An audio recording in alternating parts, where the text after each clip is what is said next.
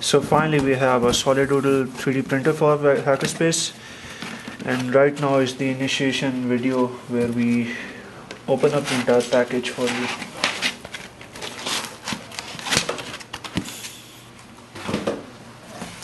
So I guess this is the free filament that they've sent with the printer, green in color. Wait, this is, I guess, the power supply.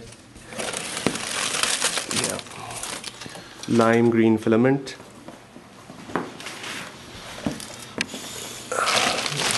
Some spare packaging material. Yes, this has this is supposed to have the wire, the USB and power cable right over here. And here we have bits and pieces for the holder of the spool filament. An end cap for it.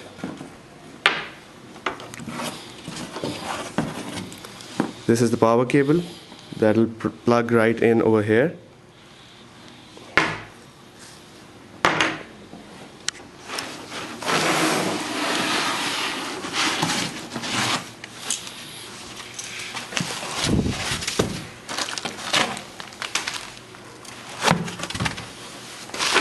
Let's put it right over here.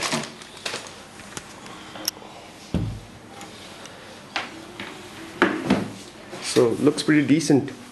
The hot bed has, I guess this is the Kapton tape that is supposed to keep the build from warping, and the bed is heated. The material is aluminum, I guess. Other than that, we have the electronics at the back. It's just a simple Sanguino, what is it called? Sanguino Lolu board. The USB plugs right over here. And it's an Atmega 64, apparently 64 Yeah. 4P. Yeah. The stepper motor drivers are right over here. These are available from Pololu.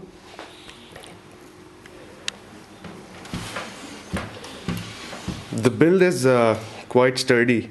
Sheet metal construction. Other bits and pieces are made from 3D printed parts, like the assembly over here.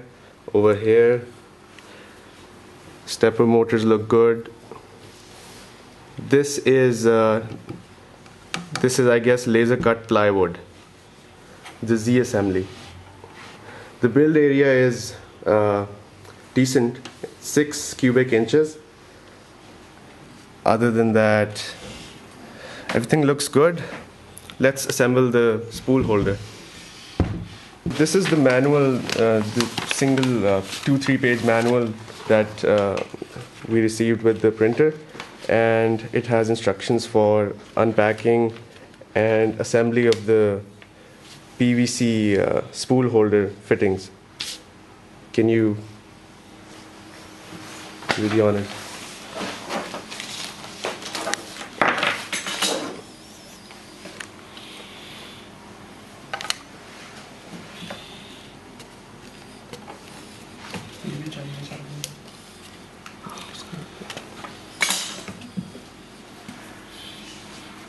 Pretty simple. Okay. Fits the other way, as in like this. Yes. Right? We also received we ordered 2 separate 1 kg filament spools, natural ABS and black ABS. And the filament spool mounts like this. Needs to Huh? Yep.